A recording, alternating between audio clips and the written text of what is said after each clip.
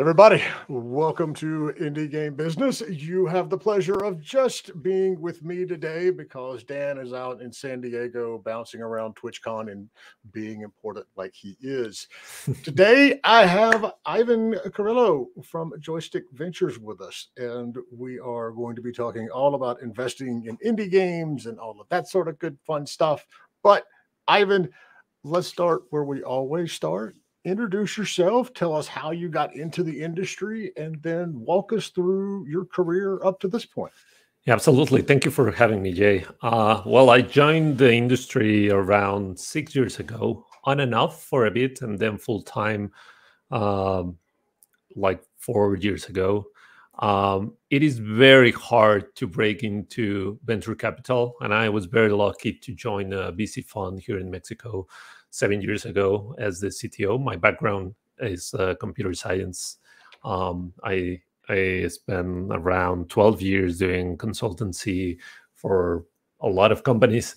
And then I wanted to do something in the video game industry. I have been a passionate gamer my whole life. And I created this opportunity with the previous fund manager, or the manager of the previous fund where I used to work for. And then we launched Joystick Ventures, and I've been trying to find amazing indie studios for the past almost 3 years now. So you came into it much like me then. It was, you had not really experience on the business or the investment side. You came in from the coding angle? From the coding, I went to venture capital. And then after, like traditional, or as traditional as venture capital can be, I jumped to the video game industry. Nice. So why did you pick us of all the venture stuff that you could go into? Well, I mean, I love my games, right? I love my games as much as I love my music and my food. So I decided that I wanted to do something I loved. That's how I ended up in the video game industry, pretty much. Yeah, I think that's how a lot of us ended up here. So how did you, we're going to get off, I told you we were going to get on a tangent, and so we're going to get on a tangent before we even get to the second question. Sure. How did you learn the world of venture capital, not coming from, you know, an MBA or a business degree or something along those lines? So when I joined this fund in Mexico called Nazca, the fund was just starting, right? We didn't have a thriving community like we have right now in Mexico of funding and venture investments. So pretty much from the ground up, I started doing some research with the fund manager. He's an entrepreneur, I'm an entrepreneur. So we had our fair share of trying to raise money for ourselves, for our own companies. And when I started working on this fund, I didn't know nothing at all about fund management. Like, I'm not gonna lie, I didn't know anything. But with the time, 7 years in the business, I learned everything from people actually coming from MBAs, people that work for private equity. They joined the fund. They started putting things into place, like the actual fun stuff that I didn't know. And that's how I get to learn to manage a fund. And then I felt that I was ready to make the jump and start my own fund, because I thought that the industry has a very big gap between the needs of the studios, you know this, and the money available, right? There is a lot of money available, but the allocation of that money it's very hard to get, I would say, to get it right at least. So I'm very excited. I'm taking my first professional trip down to Mexico in a few weeks to GammaCon. Yeah. Tell us something. And this is one of the things that came up. I did a talk with a lot of the teams the other night, and they were talking about the challenges of not just Mexico, but building studios in Mexico, Latin America, South America. Tell us something that we don't know about the Mexican game development scene. The Mexican game development is, well, we've been developing games for 25 years, for example. I don't know if you know this, but Mexico has been in the forefront of a lot of the technology or the tech companies, like Unreal. Unreal opened an office a long time ago here. It didn't work out for them. I would say that one of the things that is very challenging here in Mexico is the education. We don't have a lot of specialized programs for video games. We have some, but not enough. And the other thing is Mexico is one of the largest, if not the largest, I believe, markets for video games in Latin America, even larger than Brazil, which makes a very compelling business opportunity. But people just think that it's very hard to break into gaming in Mexico, which it is. We don't have a lot of the support from the Mexican government. The money goes to traditional business. Mexico is very risk adverse, so it's very challenging to convince someone to invest in video games. I was lucky enough to find at least around 15 people here in Mexico that wanted to invest in something different, and that's how I ended up raising the fund. You're like, okay, listen, are you familiar with FIFA? That's what we're going to start with, and then we're going to go from there.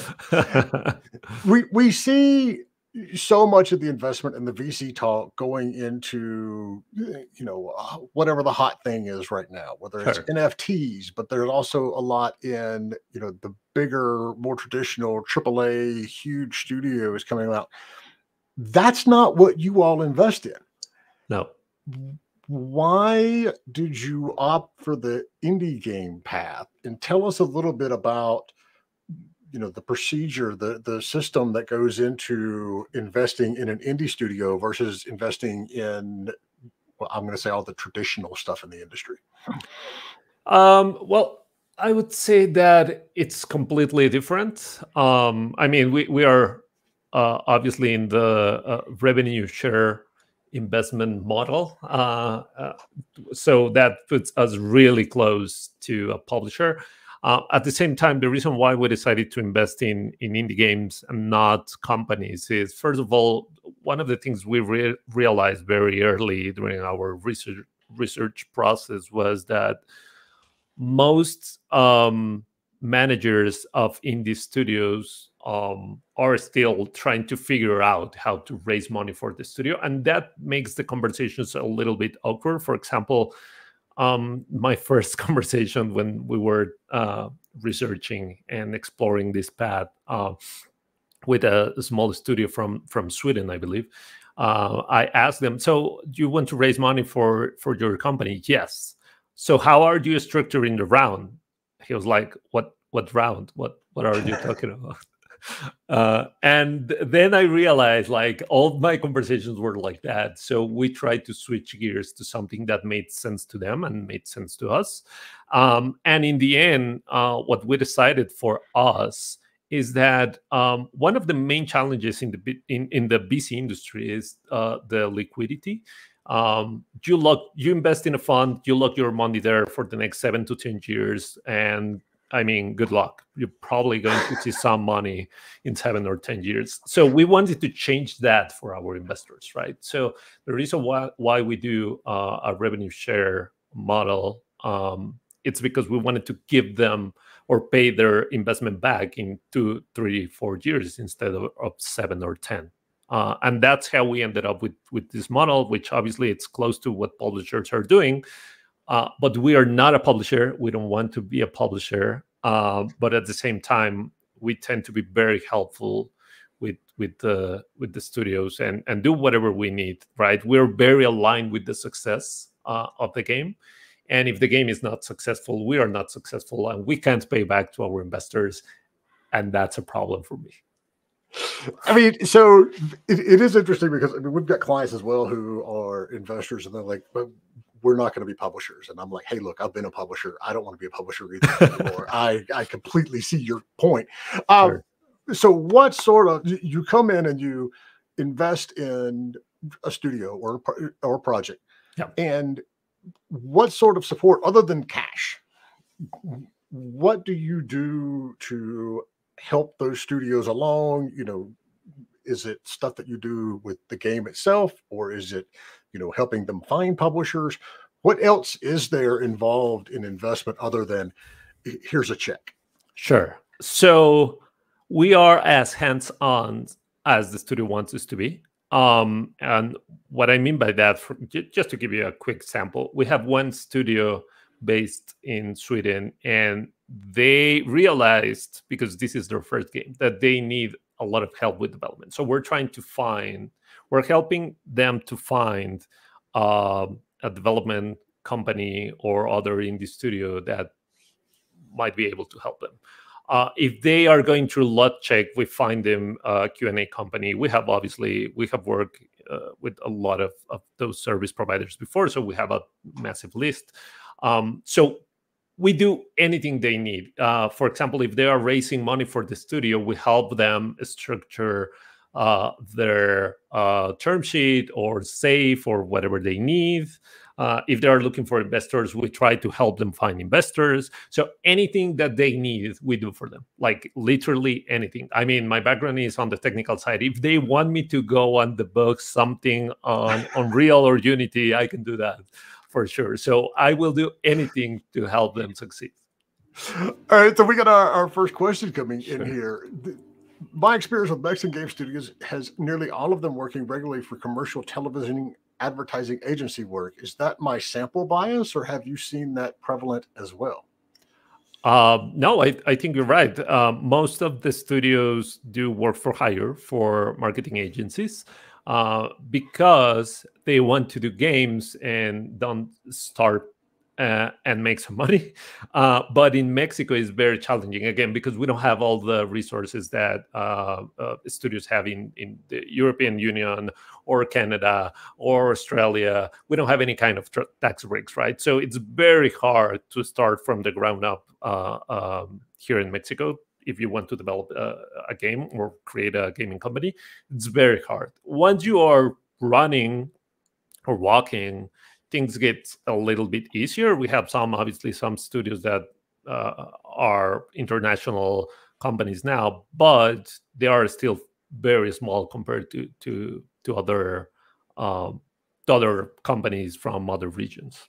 But yes, the answer is yes. And that's not just Mexico. That's a lot of Latin America, South America, as well. A lot of the studios, but the danger there, I mean, yes, that can give you, the work for hire stuff can give you a foot in the door in the industry. And we do see a lot of folks come in from television animation and things like that. But you get stuck on what I call that dreaded treadmill when you start doing work for hire. And it's like, okay, we're going to do work for hire and take the profits and put it towards our game, but then you actually either don't have enough profit or all the people are working on the work for hire and they can't really work on the actual game that they want to make.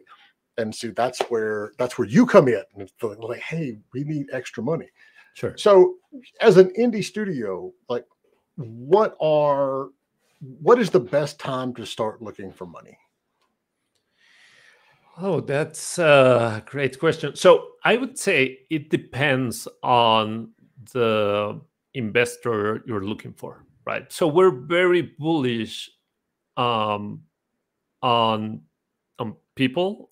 So we tend to invest on the people developing the game rather than in a particular game. If I don't know if that makes sense, but our main focus is do you have the background experience or do you have the drive to develop a game? And if yes, we have funded 4 games in a concept stage. So they didn't even have a playable build. So some other publishers or investors prefer to see something playable, feel something, and that's fine too. So I would say instead of focusing only on when do you think it's the best time to raise money, try to find the right investors for you, right? If, for example, if you are a game development agency here in Mexico and you've been doing work for hire for marketing agencies for 10 years and now you would like to create your own IP,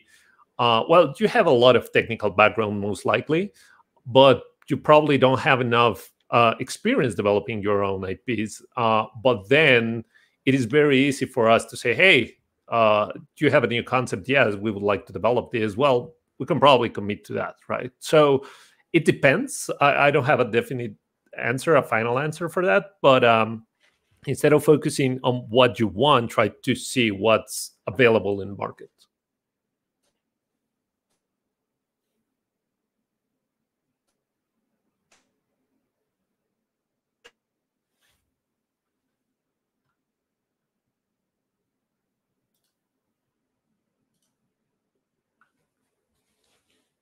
I think we lost Jay. I can probably start selling myself. Like, I love games. The last one I've been playing has been Hades. I mean, I love Hades, don't get me wrong, but for roguelites, probably Slay the Spider. Card-based games are my favorite games. I play Magic the Gathering for a long time. It was a very interesting process. It changes the way you see problems. Yeah, Jay is gone. But then I spent a lot of time, and I actually was putting a lot of time in playing Magic, learning everything. But then I was ready to move as to try to go pro playing Magic, but I realized that was not for me. I wanted to do something else with my life. Let me see. I think we have some questions from the chat. Where is this?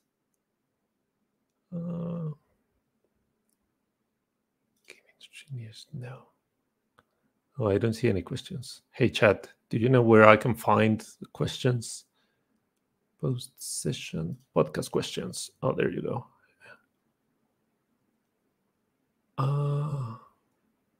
No, I don't see any questions. But anyway, I tried to go pro, and I decided to go on a different path, and I ended up studying computer science, which was fantastic. I actually went to engineering first, and I hated it. Like, I don't know why. Oh, YouTube chat. Oh, really? Comments. Oh, there you go. Questions. Yeah, so my computers decided that we were done. And had own reboot. Okay, so did you start on any of the questions? No, I was just talking about myself. All right, so from Avril on YouTube, what does a publisher do that Joystick Venture doesn't do, and can you give an example? And this is an excellent question because a lot of people aren't familiar with the difference between an investment group and a publisher. Sure. So I would say the first thing that we don't do that a publisher does is, in theory, since we're not publishing the game, the responsibility to publish the game goes to the studio, in theory. In practice, that's not what we've been doing for the past 3 years.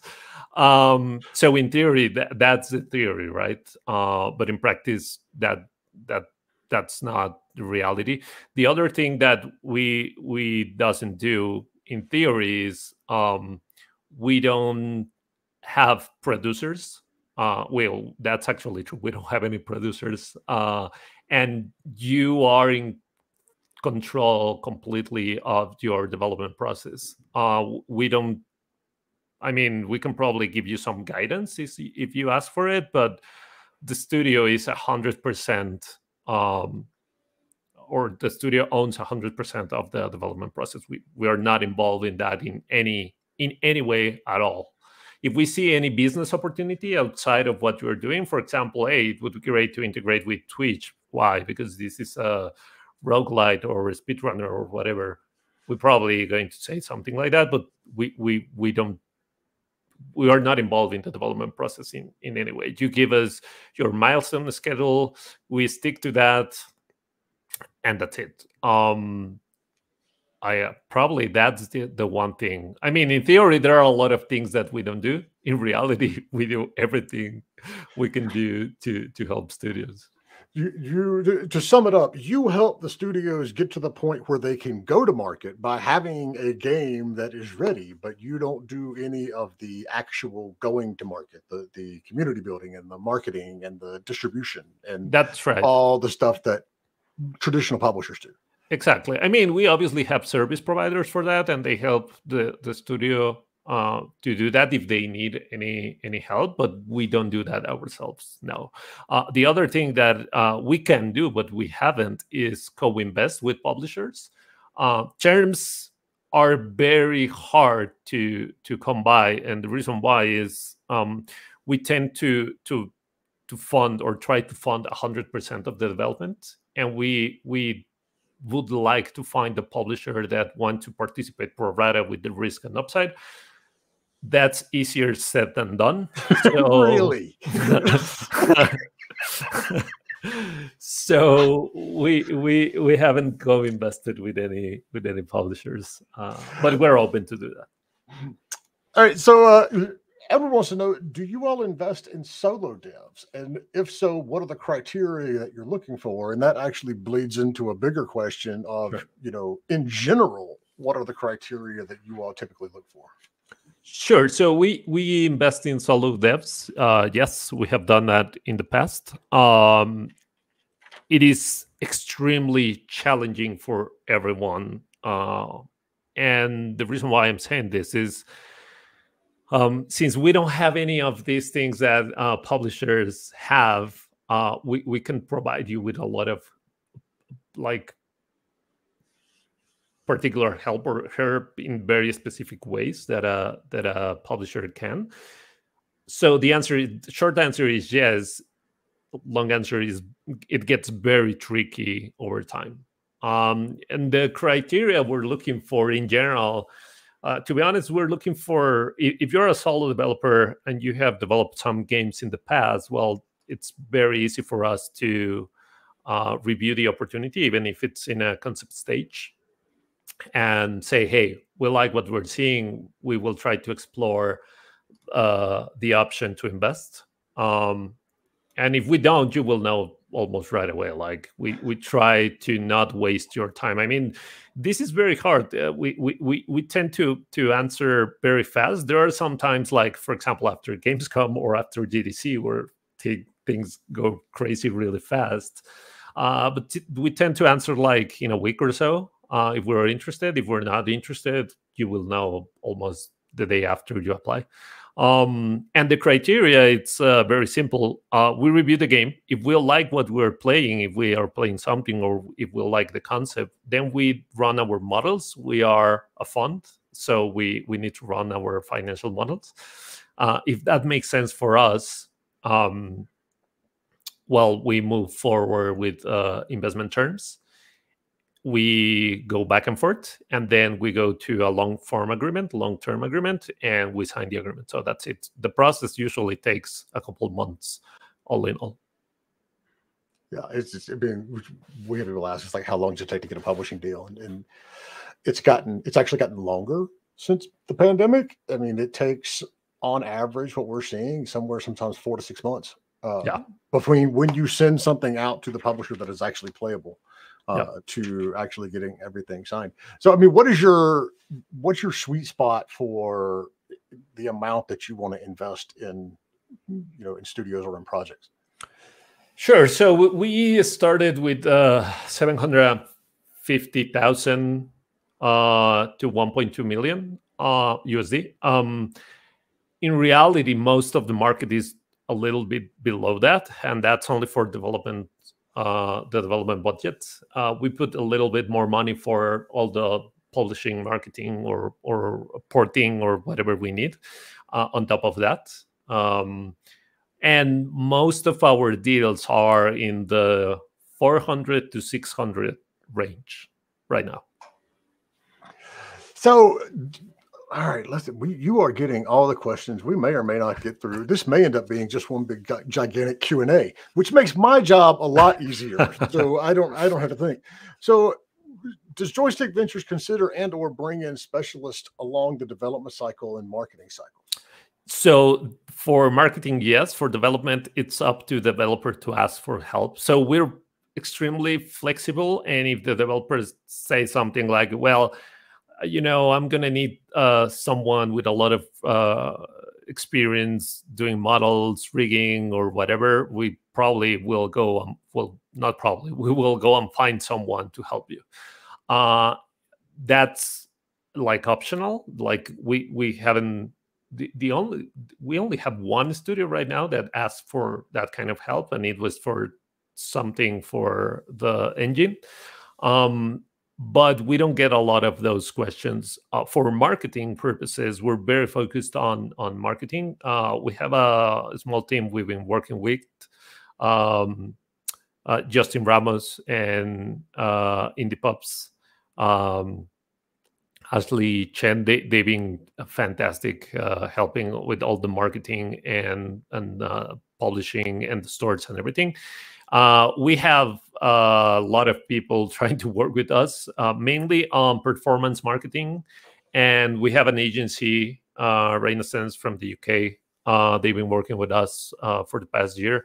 So yeah, we have a lot of specialists for marketing. We're really focused on that. And for development, it's up to the studio to ask for help. If they need help, we will help them find someone. Okay, so I have a question. Sure. Why don't you have producers in-house? It would seem that if you're investing in this project, yeah, you want to make sure that it's going along the lines that it should be going, and you need someone on your side protecting your interest. Is there a conscious reason for not having a producer? So that's a really good question. That's a question that we've been asking ourselves for a long time. I'm not gonna lie.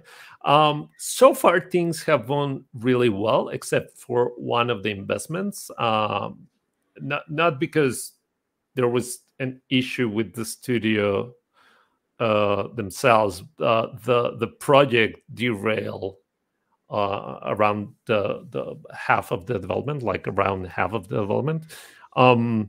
Besides that, one of the policies that we have is that we need to fund games and people that we can trust. So I know that it feels a lot like a producer would give them a lot of support and be on our side, but at the same time, we are investing in people that we believe know what they are doing.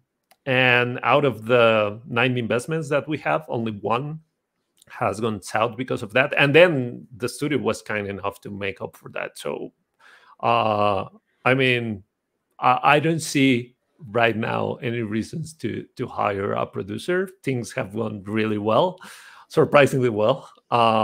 So if it's not broken, don't fix it. Wait, so did you just say out of the 90 investments? Nine. Oh, nine. I was like, I'm holy sorry. shit, Ivan, if you've done 90 investments and only one's gone sideways, yeah, you don't need a publisher. Nine. So, specific question that's going to lead into a bigger question. Do you invest in mobile MMORPGs? But the bigger question is, when you're looking at investment, are there specific platform genres that you're looking at? So we feel more comfortable with PC and consoles initially. We can do mobile investments. We haven't. We can. But we don't have the expertise. I mean, I'm not going to lie. That's not our focus. So, I mean, we could if we find a good co-investment partner with a lot of experience in the industry. So the answer is yes, but yeah. The answer on this show is always it depends, but we will accept yes, but depends as well. That's I mean, but it is. It's like this is the same reason you don't see a lot of publishers that do, premium games at the same time they're doing free-to-play games. It's two completely different.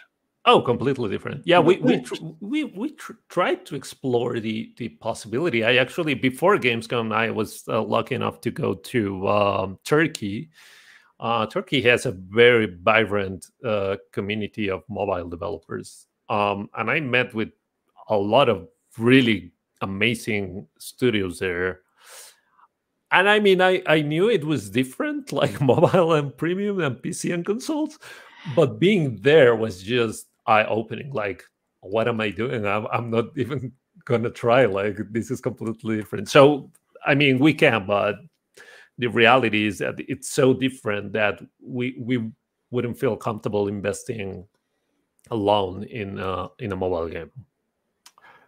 So, from Jim, does Joystick do seed funding based on a studio's portfolio? And again, bleeding into a bigger one, what are the little things behind the scenes that you're looking for when you're looking at a studio? Sure. So, seed funding based on a studio's portfolio. If you're asking about equity investment or investments in the portfolio, we decided that, well, we can. We haven't done any equity investments, but we can. And we decided that we want to do equity investments in the companies of the studios we previously funded, right? So if we already fund a game, we are open to do equity investment with the small tickets, 250,000, which is fairly small for a studio, but it's massive if there are only 3 people in the studio and they want to go bigger than that, right? But since my background is on the VC industry, on the tech VC, traditional VC industry, it gets very challenging to justify equity investments. The reason why is for an equity investment to work, you need every investment that you do from a VC fund needs to pay back your fund size, right? If the fund is 50 million, every investment, it doesn't matter if it's 100,000 or 5 million, it needs to pay at least the 50 million, right? So that's the math for VC funds. So it gets very challenging to justify that math for indie studios unless they want to go big, like really, really big, right? And I haven't found most or some of those.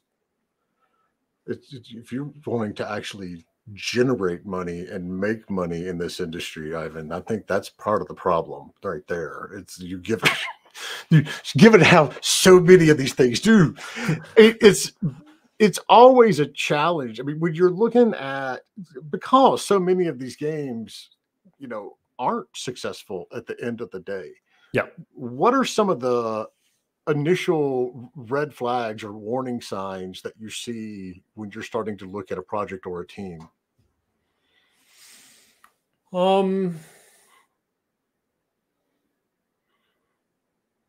I think that one of the first things that come to mind is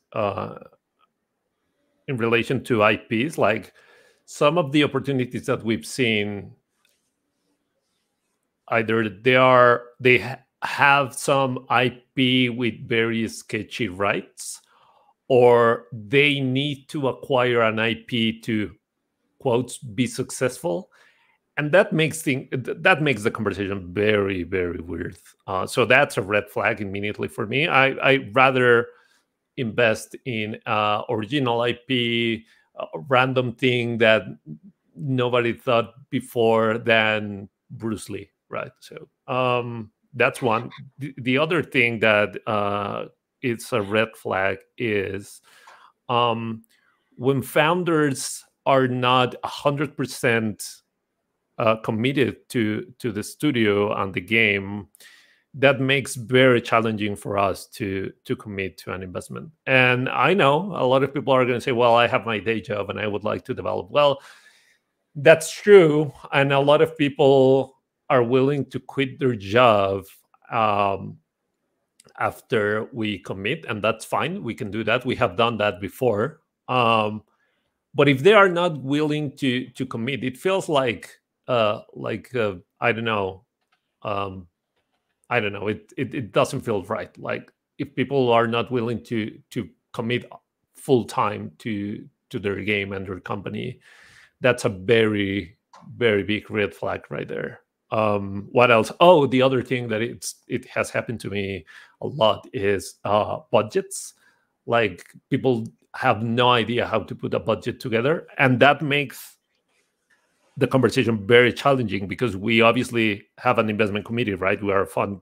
We need to go back with 5 of our investors and say, hey guys, this is our case, this is the opportunity, we think this is a really good opportunity. If I go with my investment committee and the numbers feel sketchy from the get-go, I mean, it's going to be very challenging to approve an investment. So budgets actually makes conversations really awkward when they don't know how to answer a question about their budget.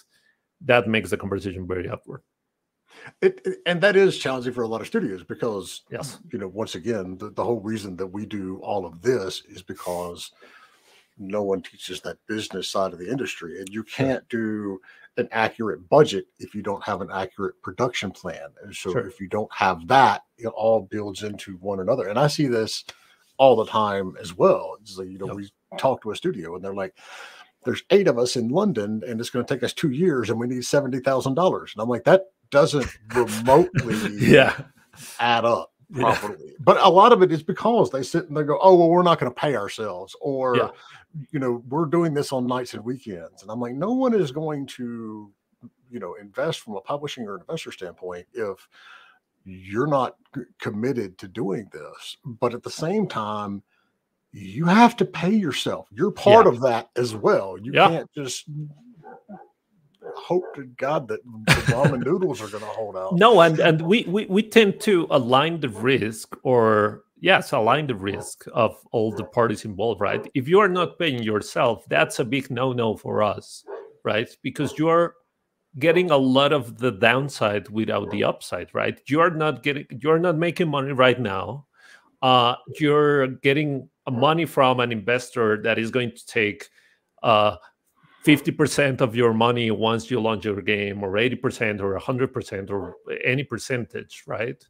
And then you are not going to be motivated enough to finish the game. So that doesn't make any sense for us, right? So we need to align the interest of all parties, and that's what we've been trying to do with all our investments. So, all right, hold on, let me catch up here, because we got a lot of stuff coming in, and usually Dan is like funneling me these questions, and he's not today. So, from Ronnie says, look at the portfolio. It looks like you're focused on smaller, slim titles. Do you have specific genres that you prefer to invest in?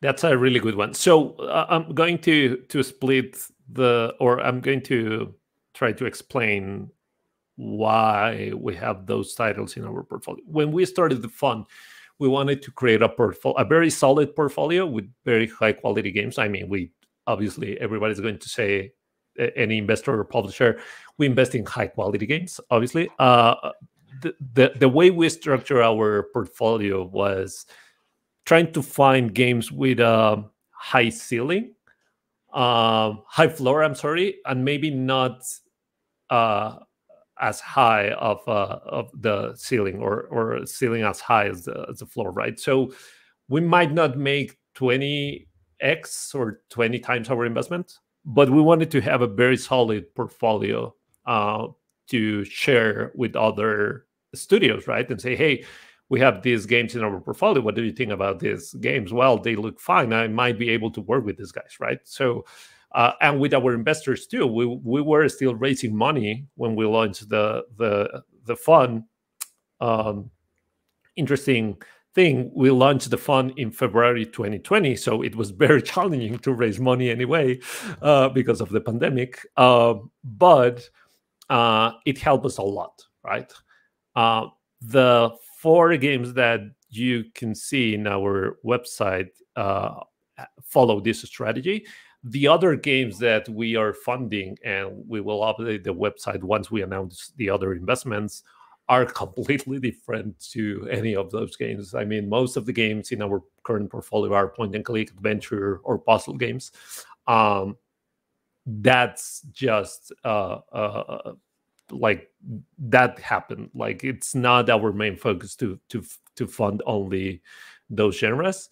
We have a speedrunner. We have a card deck building game with roguelite, multiplayer, online coming. We have another game that was announced during Realms Deep, which is an FPS. Phantom Fury, which is not in our website, but we funded that one. So we have a lot of different games in different genres that we're funding. So the games I love, my favorite game of all time is Grim Fandango. So the point and click comes from there, and Chrono Trigger. So those two might be the games that I love the most for whatever reason. But now I play a lot of core games like Slay the Aspire, Magic the Gathering, Hades, Hollow Knight, Dead Cells, like Metroidvanias, roguelites. I love those. But we fund any game in any genre. So how do you, question from Joker, how do you go about evaluating a team if it's just one programmer and a lot of artists? Is that balance something that you look for? Is it okay if the teams are distributed? When you're sitting down and evaluating the team behind the game itself, what do you look for? And does it matter if they're all in one place or a full team, or how does that come into it? Yeah, it doesn't matter. For us, it doesn't matter. I think it's about trying to find the right balance. If there is only one developer and multiple artists, because that what makes sense for the game, that's great. And if you are developing an online co-op multiplayer game based on a lot of systems, you're probably going to need 10 developers and 5 artists. I don't know, right? So it depends. Like, we're not focused on that. That I would say that's something that would make sense for someone looking for a specific balance. We're not. I mean, we know for sure that developing games, it's not, it's an art, right? In a way. So what works for the studio works for the studio, and if they are doing great, well, that works for us too. Talking about the social media, it's been getting very challenging to measure any social media results, right? I mean, word of mouth, it's probably the best way to distribute your content. But having a massive amount of followers, or even right now, from what we've seen, having a lot of wish list, it doesn't make a lot of sense from a review perspective, right? The reason why I'm saying that the conversion rate is way lower than it was a year ago with the wish list. And social media is just about noise. But at the same time, if you already have like a really strong IP and a huge following, well, that makes things very interesting, right? So again, like Jay said, it depends. It doesn't hurt. But I mean, I see so many developers, and they're like, well, we're never going to be able to get a publisher. We're never going to be able to get an investor because we only have 500 wish lists and our Discord is 40 people. And I'm like, this is one of those little things, when we sit down and when we're scouting for these publishers and investors and they give us that feedback on a project, it's like, well, this game's only got, 400 people following it or whatever. And I'm like, yes, because they're a developer. They're not a marketing agency. They need a publisher or investor to come in and do this and help them with it. So I do think that a lot of studios get way too wrapped around, how much social media presence and community they have. And yes, you do need to be working on it, but it's not the end all be all. I mean, no, and I'm going to tell you a little secret. I tried to find personally all those studios with a very small social media count or presence. And the reason why is because there are some amazing gems out there that obviously are really focused on developing the game, and they don't have enough time to interact in social media, and that's fine, right? We're going to help them get there, and we're going to develop a plan if they need a plan, and we're going to do, again, whatever we need to do to help them succeed. And if that means increasing your Twitter follower count from 500 to 10,000, well, we can probably focus on that, right? But yeah, it's not the end all be all thing for us. All right, so we've got several questions coming in. I'm just going to summarize several of these. When it comes to building the budget, to figuring out what to budget for, are there resources aside from the Indie Game Business YouTube page and all of those resources? Are there resources that you can point to that say, okay, look, this is how you should go about making that initial production plan, and this is how you should go about building your budget for a new indie studio? Well, yes. I think that one of the things that we've been doing for a long time, and I'm trying to give a little bit of guidance here on how to approach us, is we take a look at cost of living in different regions. And we know we live in a connected world. So people can work from home and be distributed around the world. So we're really focused on trying to find the right balance for cost of living, right? If, for example, a studio from South America, I'm not going to say which country, but from South America sent us a budget like a year and a half ago saying, hey, we need $1.5 million to develop this game. And we went and do our research about cost of living. And we were like, I'm sorry, are all the developers based in your country? Yes. Like how? Like how are you going to justify the 1.5 million if you only have 10 developers or the team is 10 people? And this is the cost of living for your country. Like, what are you going to do? Well, we want to provide better opportunities. Well, you're charging more than people living in Sweden. Like, how are you going to justify that, right? So we start from the very ground up. You need to be very honest about that, because our background is finance. So we go very deep in the finance stuff. Other resources, I would say, just try to be honest and say, we don't need very on-point budgets. We need a general picture of where would you like to go, right? We know things change, and the budget is going to change, and the development cycle is going to change, and all those things change over time. And we are okay with that change. Some investors or publishers are not. We're okay with that.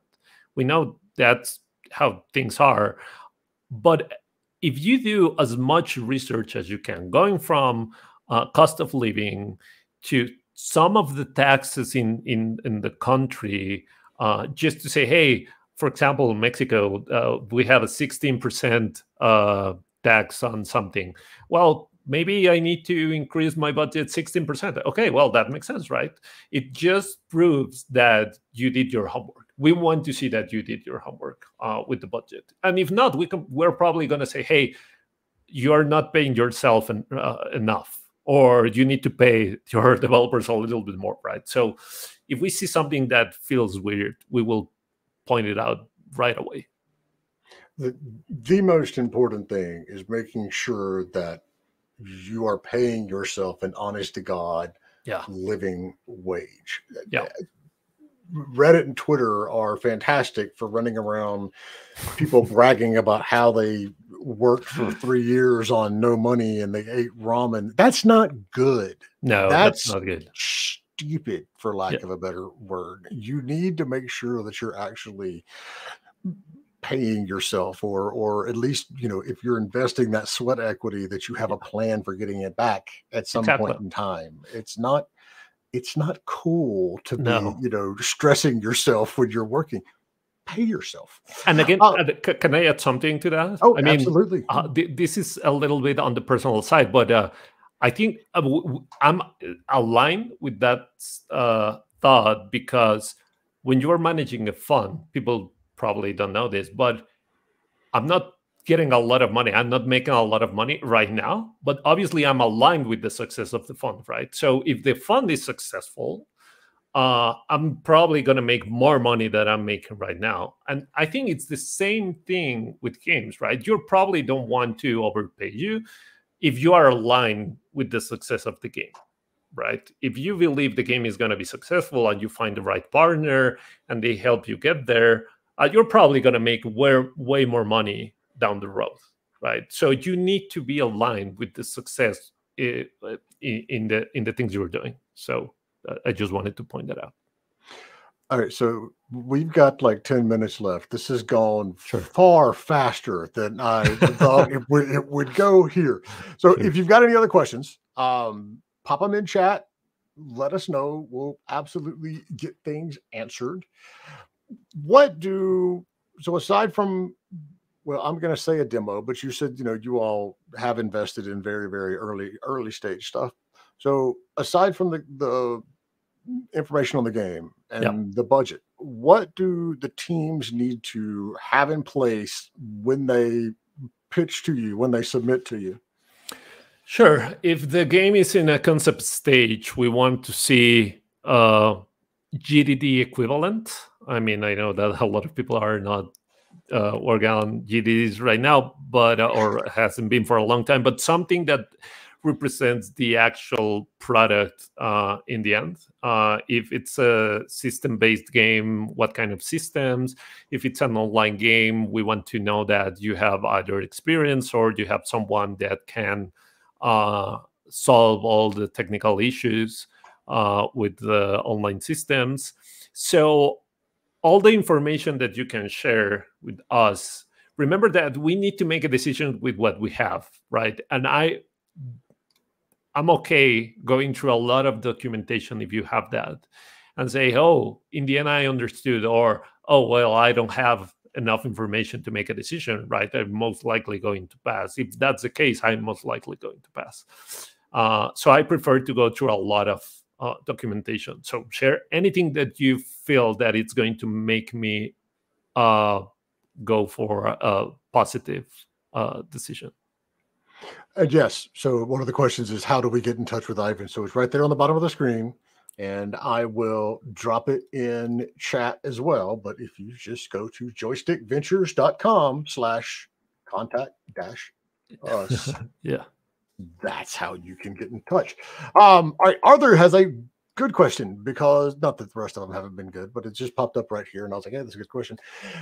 Do you invest in games that are already in early access? Because this is always a tipping point with publishers and investors as well. If they're already in early access, are you interested in investing? Yes. Next question. Oh, no, I'm sorry. Yes, of course. So we yes, I mean, it only makes sense. I remember I come from the tech startup world, right? If you are in early access and you have traction, any kind of traction, and you're looking for money, I mean, why wouldn't I?